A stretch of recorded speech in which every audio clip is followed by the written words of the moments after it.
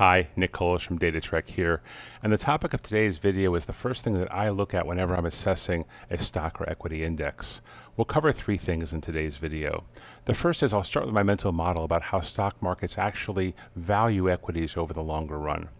Then I'm going to give you 8 examples of both good and bad names over time and discuss why they ended up being great or in some cases just simply lousy investments.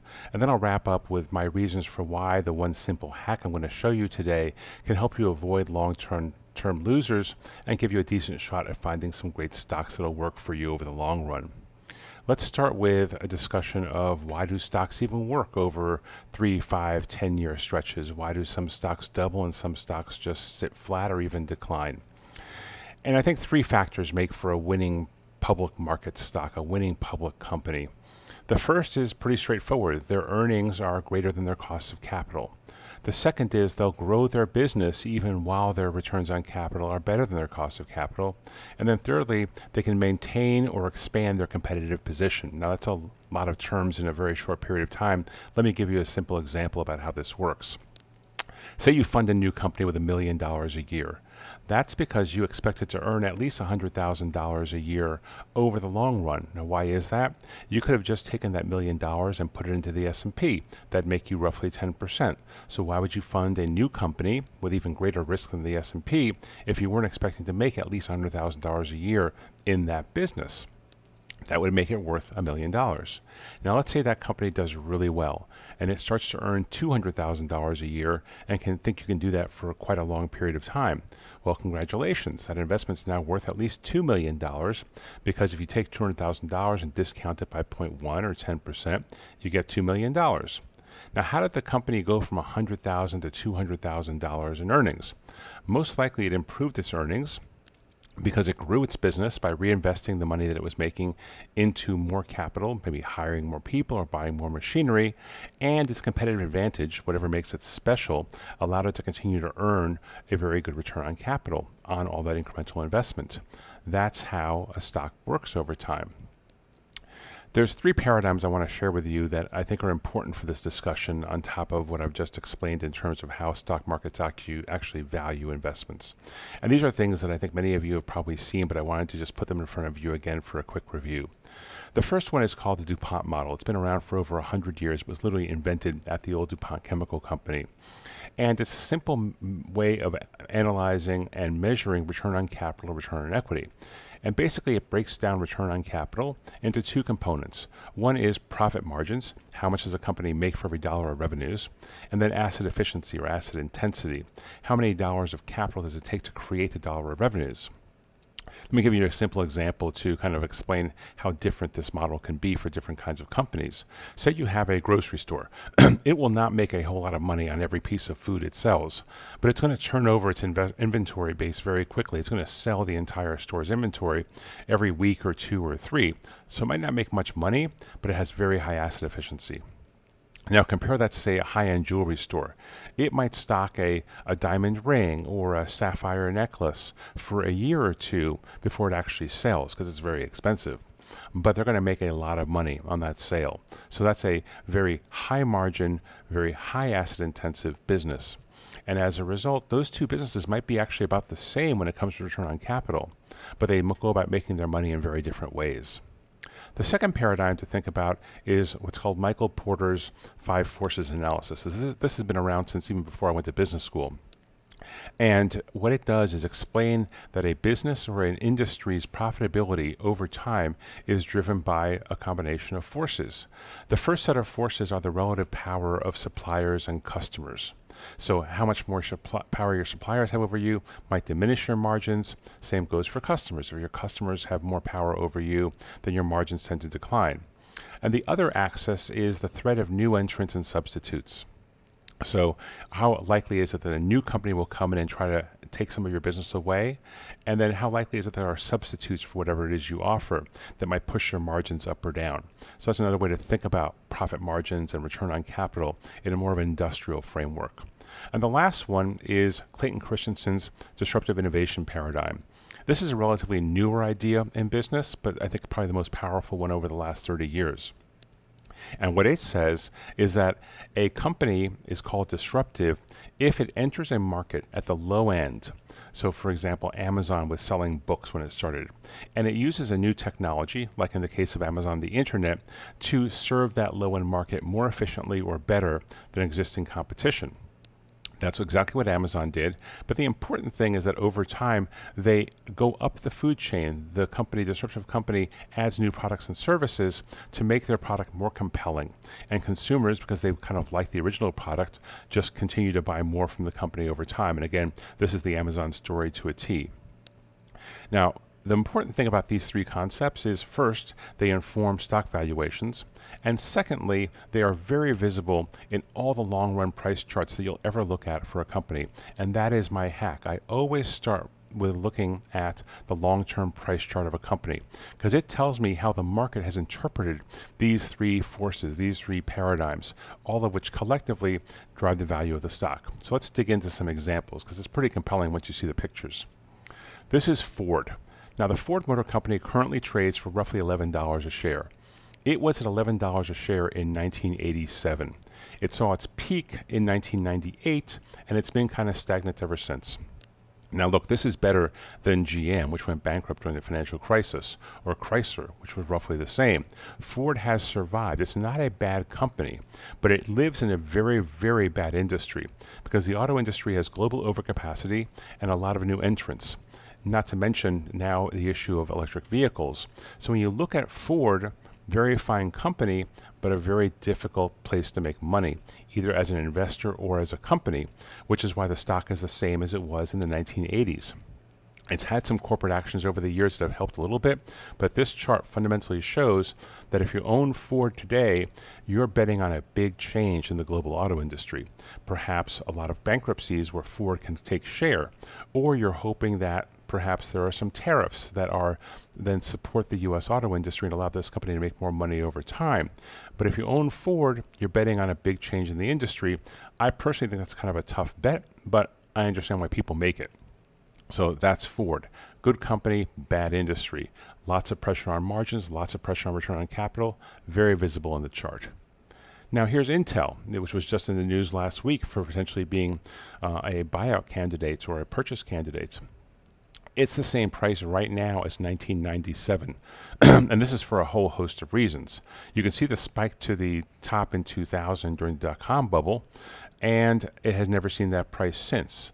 It has been stagnant for the better part of 20-odd years. Again, it's missed mobile computing. It is a very capital-intensive business, and now it's challenged by AI. So if you own Intel, again, you're hoping for something to change, because the long-term story for the company, based on this chart, says it's had a lot of challenges, and it's been very difficult to make money in the stock, aside from as a trade. It's not been a good long-term winner. So even though it's a tech company, it has not done well. The next chart to look at is Sony. Now, Sony was a great brand name in the 1970s and 80s and 90s, very innovative company. But its all-time high was in 1999, and the stock now trades for the same price as 1999. This company went from being hugely innovative to basically being a follower in technology. And that kind of sums up why this chart looks the way it does. It has not been able to grow its capital with good margins and good efficiency and better returns on capital in order to be a value creating company. It has failed that basic challenge, and that's why the stock trades where it does, roughly the same as 1999. Now, it's not just companies that you can use this tool for. I also use it when I look at a long-run stock index of, say, in this case, emerging markets. This chart shows you MSCI Emerging Markets, the EEM, back to 2004, and you'll see that the price today, roughly $44 a share, is the same as 2007, so before the financial crisis. This index, which covers basically every emerging market around the world, has not gone anywhere since before the financial crisis. It's had some good moves. It hit a peak in 2021, but it's been flat since 2007. So this tells you that as a whole, emerging markets, while they grow GDP, no doubt about that, stock markets don't value GDP. They value earnings, and they value competitive advantage, and they value return on capital. all the things we've discussed. And this tells you that in the market's view, these companies have real challenges. The companies in emerging markets have real challenges in generating high returns on capital for a long period of time and showing competitive advantage. So the bottom line here is, as I put it in the chart, stocks discount earnings, not GDP. So think about that whenever you're looking at an emerging market or non-US equity investment. Now let's start talking about some winners, because there are certainly a lot of them. Here's Walmart. Walmart did have a difficult period in the 2000s, but since 2012, it's up over 200%. Why is that? Well, I think we all know the Walmart story. It's a low-end retail category killer with very strong store economics. It makes a return on capital on its stores well in excess of the cost of capital because it has competitive advantage in sourcing and store format and training and IT and so many things that's what allows this stock to do well. It's been a long-term winner. Or, for example, let's look at JP Morgan. This one's an interesting one to me because, let's face it, banking is kind of a commodity business. Every bank has money to lend or to utilize in capital markets. JP Morgan has one kind of interesting and unique advantage. Jamie Dimon's been the CEO since 2006. And as you can see, the stock kind of hung around through the 1990s and into the 2000s. But when he became CEO, after the financial crisis especially, this stock began to work really well.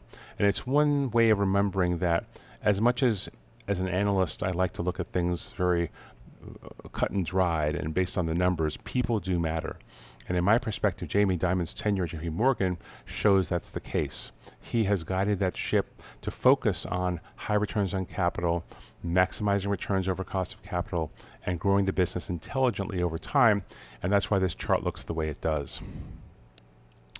Next up is a sector, large cap technology, the XLKs, which, by the way, I own personally.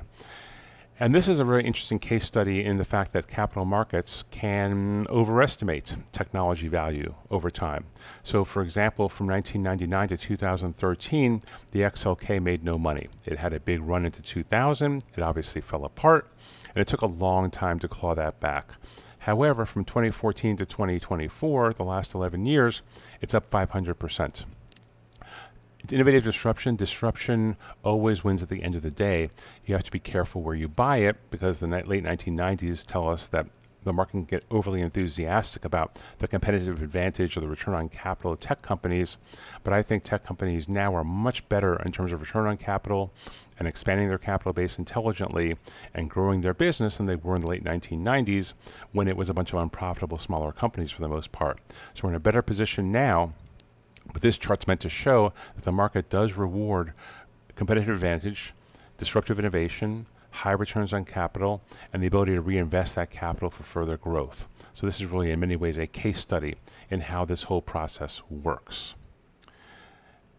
As a last data point, I just wanted to show you that even shorter-term time frames can tell you a real story about how the market's looking at return on capital and cost of capital and how competitive companies are in generating good returns in their businesses for shareholders.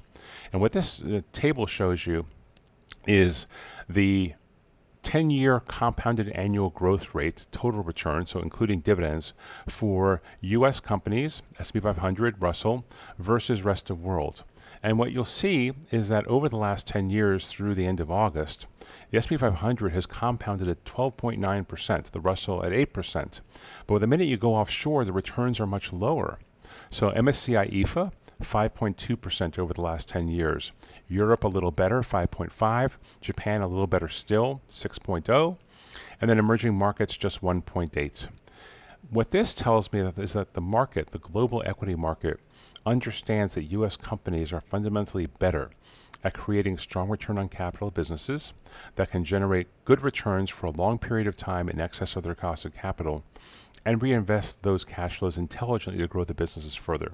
This is the market's way of saying that the U.S. system of capitalism has done a better job in those challenges. Now, this is not to say it can go on forever. I do think it is the case, but one could argue that if there were a major change in how Europe or emerging markets or Japan dealt with things like competitive advantage with new technologies, We're investing more in venture capital or in research universities that can generate new ideas, that those industries in those geographies could pull equity market returns for those areas up.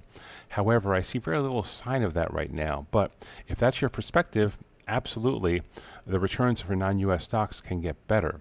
But for the last 10 years, we know the story. It's right here. The market has said the U.S. equities, U.S. economy does the better job of that. So, summing up a couple of takeaways. The long-run historical price data that we've shown you here clearly tells us how successful companies and sectors and geographic regions have been at generating sustainable returns over time. It's very clear when a company or a sector or even a whole country can do a good job with that because the market rewards it, and when they really struggle, in which case the market punishes them. Now, markets can be wrong, obviously, for even a couple of years, but I think they seldom make mistakes over longer time frames. So the charts I've shown you, it's really important to look at long-run charts. It isn't just a matter of a 1 or 3 or 5 year chart. You want to understand how a company has traded over a decade, over a cycle, and if it's been considered a value creator or not. It's a big difference. If you're looking at a stock that's been flat for a bunch of years, the most important question to ask is what's going to fundamentally change about that company or that sector that makes returns better and more stable and stronger over time. If a stock's been doing well or a sector's been doing well or a geography, then the question to ask is, why is that going to continue? What are the fundamental issues that the market rewarded, and can that continue over the future? Again, very different questions, but really I think anchored on the idea that look at that long-term chart. Now, the bottom line about why all this works is that I think the only thing that really moves asset prices higher or lower over the short or long run is surprise, for good or for bad. And the price charts tells you how dramatic a surprise that has to be to make a stock work. In some cases, not a lot of surprise required. U.S. big tech, for example. In other cases, like Ford or like Sony or some of the names I showed you at the beginning of the conversation, the issue is going to be much more severe. The questions you're going to have to ask are much more harsh. How can this industry go from being a value destroyer to a value creator? Again, all of this is possible, but these are the right questions to ask. So with that, I hope you enjoyed the video. If you did, please hit like and subscribe, and look forward to talking to you again soon. Have a great day.